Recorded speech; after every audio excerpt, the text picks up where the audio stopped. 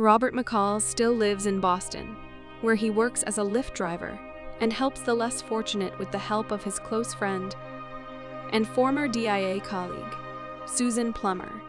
Robert travels to Istanbul to find Grace Braylik, the 9-year-old daughter of a bookstore owner who has been kidnapped by her abusive Turkish father. He also helps Sam Rubinstein, an elderly Holocaust survivor in search of a painting of his sister, who died in Nazi death camps. One night, Robert picks up Amy, a young woman who appears to have been drugged and assaulted. He takes Amy to the hospital before returning to the apartment and brutally beating the men who assaulted her. When Robert gets home, he discovers that his apartment's courtyard has been vandalized. He accepts an offer to paint a mural on the walls from Miles Whitaker, a troubled teen resident with artistic talent. Susan and Robert's former partner, DIA officer Dave York, are sent to Brussels to investigate the murder-suicide of an agency affiliate and his wife.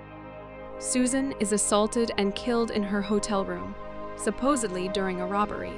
Robert deduces from the expertly delivered fatal stab that Susan was targeted, and the murder-suicide was staged, and he reports his findings to York.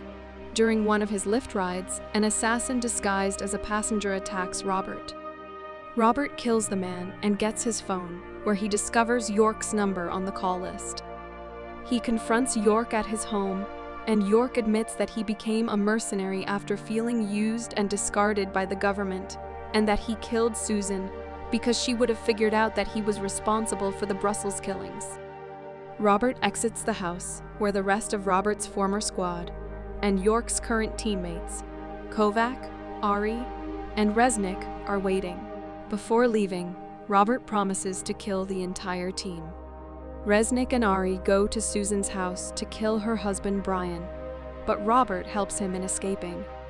York and Kovac break into Robert's apartment, where Miles is currently painting the walls. Robert, who is watching the apartment through webcams, directs Miles to a secret passage and then calls York, who leaves the apartment with Kovac. Miles emerges from hiding, but gets caught by York and Kovac as he exits the apartment. York deduces that Robert has gone to his seaside hometown, which has been evacuated due to the impending hurricane. In gale force winds, Kovac, Ari, and Resnick begin searching the town, while York takes up residence on the town's watchtower. Robert kills the team one by one, dispatching Kovac with a spear gun, Ari with knives, and Resnick in a flower explosion trap, set off by Resnick's own stun grenade. Now alone, York reveals that he has Miles imprisoned in the trunk of his car and begins tauntingly shooting at it, in an attempt to entice Robert out, but Robert foils York's final on-target shot to the trunk. When the storm winds knock York over, Robert confronts him atop the tower and stabs him to death. Back in Boston, Susan's information on Sam's painting helps Robert in reuniting Sam with his long-lost sister. Miles finishes painting the mural and returns to school to focus on art. Robert, who has returned to his old home, gazes out at the calm sea. Thanks for watching.